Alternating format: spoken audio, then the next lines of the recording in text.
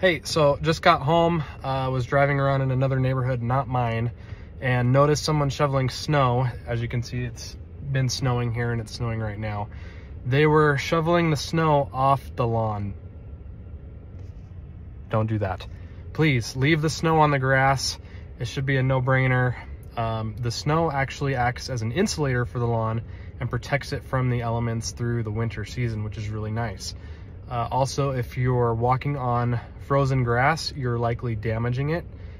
So just stay off the lawn during the winter, leave the snow on it, let it sit there. It's gonna protect it. It's gonna keep it from getting damaged and causing you problems later on. So if you're tempted to shovel snow off your lawn, don't do it. Thanks, hope you guys are having a good day, and we'll see you later.